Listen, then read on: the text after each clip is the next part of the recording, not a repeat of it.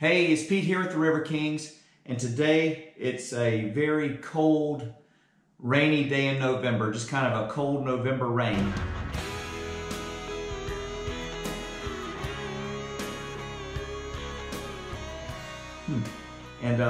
Anyway, I want to go over today with you the Voltaic Systems solar charger that I use on my kayak camping trips. So I want to start out with a comment on one of my videos from the Namakagan trip, and this one is from Brad. Seriously? And this is from Brad Moore of the YouTube.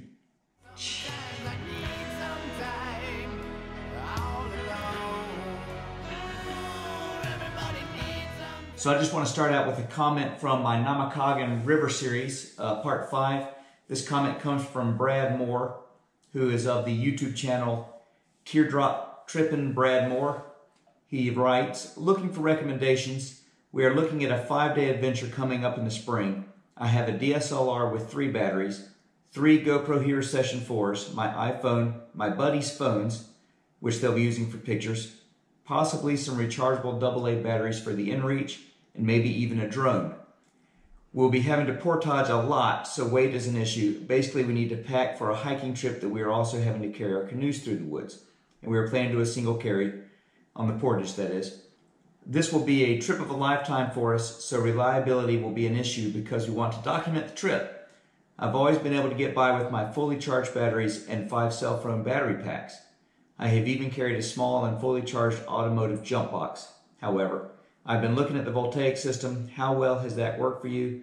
What if it rains all day for several days? How well would it work compared to the cell phone charger batteries? Thanks in advance. So basically that is a perfect intro to a review video on the Voltaic Systems charger.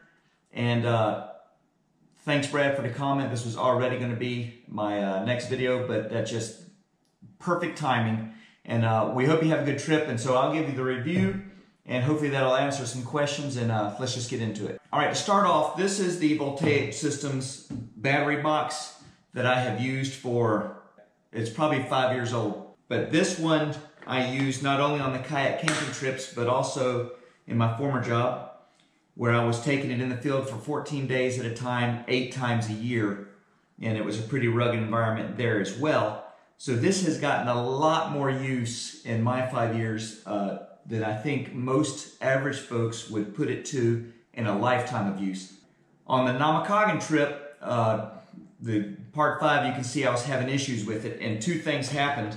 Somewhere in this linkage was a short, as well as the battery would only charge my stuff until it got down to 3 bars, and then it would act as if it was dead. It would stop charging, and as long as it was above 3 bars, it would charge perfectly, but it got down to 3 bars, no more charge. So there's something going on in the battery that kind of let me down. So I had a short in the wire, and the battery acted up all at once. And I was saved by my friend Kevin Champ of the channel Wandering Electrician. He was out there with us. He basically let me borrow his RAV power, and this is the 22,000 milliamp hour battery. It did perfectly, but we had a problem of momentary stupidity because in an effort to see if this would work as a long-term solution, I put the adapter with the mini USB port and tried to charge directly from the panel, which was stupid because I know better. And Kevin's an electrician. Neither one of us were thinking. We were just excited that we may have found a way to get around it. I melted his battery that day because the panel was working fantastically and the short was coming in and out. And I guess I found a sweet spot where the short worked. And yeah, I melted his battery. So this is your new battery, Kevin, but I figured I'd use it also in the video. But so I got a hold of Voltaic, and I'll set that aside. They have sent me the new upgraded and updated battery box and battery. And the reason the box is bigger is because this battery, this is their new one, 24,000 milliamp hour, is just a little bigger than that and does not fit in the old Nanook box. And if you look at the digital readout, there you go. Shows you your charge capacity. If you want to change your output, just hold that button down till it blinks. Then you can cycle through between 12 volt, 16 volt, 19 volt, 24 volt. Just leave it alone and it'll settle in on that one. And you're good to go. There's all your jacks. That's the input. That's USB QC, USB-C PD, and then the output. Now I will say that even though this battery is not working in its total capacity anymore, that I'm still very happy and pleased with the life I got out of it. That's 5 years, 500 days in a military environment, 500 miles, in addition to those 500 days, 500 miles of River King trips. That's a lot for a LiPo battery. And it still works, it's just not working 100%. The new one feels a little more rugged. It's got these little rubber end caps. If I get anywhere near the same life I just got out of that, I'll be happy with that as well. So what does that all mean for charging your stuff on a trip? And basically what I told Brad and what I'll talk about is you kind of need to figure out what are your battery usage demands. Well, let's break it down this way. My main consumption of energy is my GoPro batteries. And one battery is 1500 milliamp hours, which I can do 16 full charges on here without ever having to charge this back up. So if I'm charging 6 to 8 GoPro batteries a day, I might have 2 to 3 days of keeping my stuff going without ever seeing the sun or ever getting a charge on this. I also carry a few little backups. What I will do in the future is carry a RAV power. This is 36 bucks on Amazon. A pretty affordable option if you're looking at getting into keeping your stuff charged. So even if you didn't have the Voltaic Systems, if you had some RAV power banks, 3 or 4 at 36 bucks, we'll just say 40 bucks a piece. If you had 4 of these and put those 4 in a box, then you can get through a trip pretty safe to say you'd be able to get through a trip charging most of what a normal person would ever use on any kind of week-long kayak camping trip. And that would run you about 160 bucks. So not a bad option. In fact, what I'm going to do in the future is right in here with my Voltaic battery will be my RAV power. I can also direct charge during the day. While this is charging off the panel, it can do pass-through charging to the RAV power. I can charge both of those items up in one day of sun. Gives me 46,000 milliamp hours. I'm charging, like I say, 6, maybe 8 GoPro batteries on a full day. And at the end of a trip, I'll have about 1,000 gigs of footage to start sorting through on my edit. So I might be going a little more than the average person as far as capturing. One problem you'll have with a static source of power, in other words, your complete capability of power is in the box when you leave the house, and you don't have a way to re-up that on the trip, is cold weather. If you get into some cold weather, it will drain your batteries more than you think sometimes, depending on the cold. And then you'll be in trouble. With the solar charger, you can still get that battery back up. All you gotta do is have a little sunny day. I'm in the market for the sustainability of going out and just burning it down and refilling day by day. Every day I have a full battery bank with just a few hours of sun. On a normal day, after charging, it might go down 1 bar, maybe 2 of the 6 in there. And it's back up again by the end of the day. So I like keeping it topped off. There's nothing worse than having to meter your footage or meter your electronics or technology that you're running on a trip because you're running out of power. It's a miserable feeling. So I'm of the mind, go heavy, stay heavy on your power, and you might carry a little more weight, but it's much better than running out of power.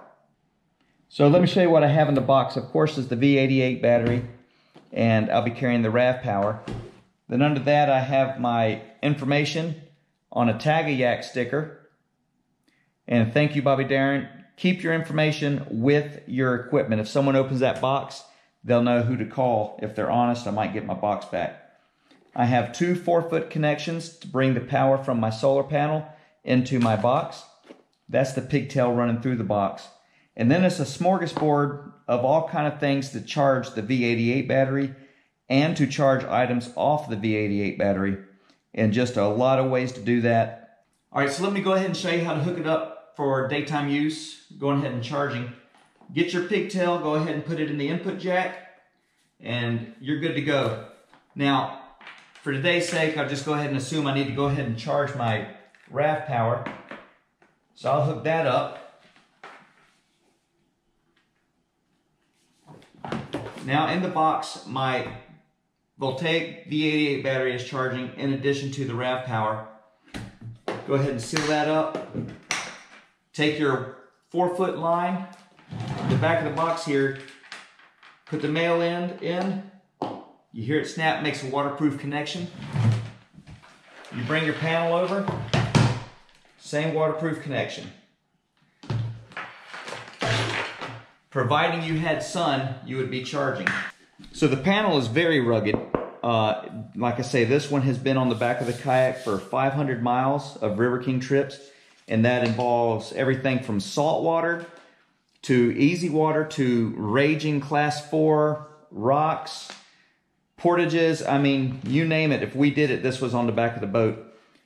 They come with these little adapter clips that screw onto the back of the panel, and I use that to connect into my deck rigging. So my deck lines, I'll strap to them.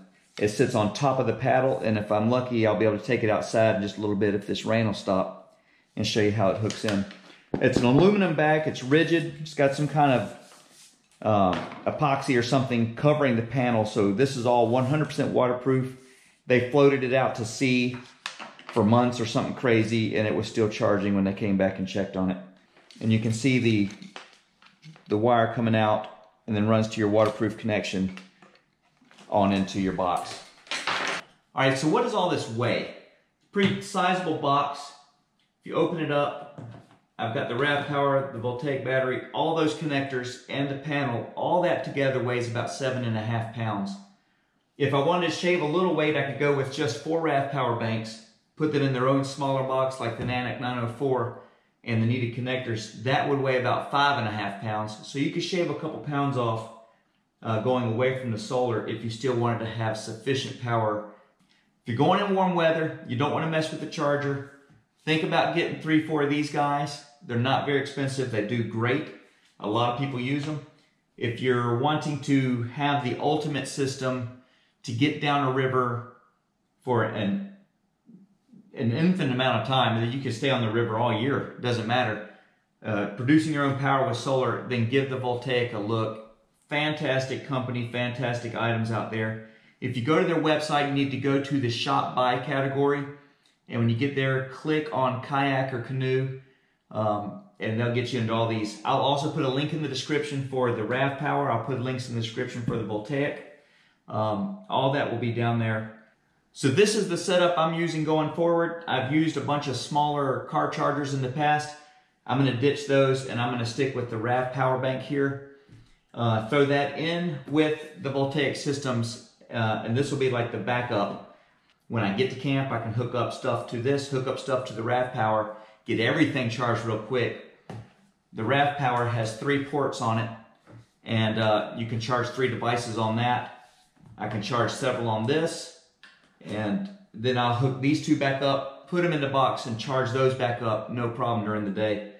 That is going to be, I just don't think there's really going to be a better solution to everything than that. So you had mentioned, Brad, about the small battery packs, probably similar to this. This is about 5,000 milliamp hours. The RAV power is 22,000. So 4 of these would almost equal one of those, both in size and capabilities.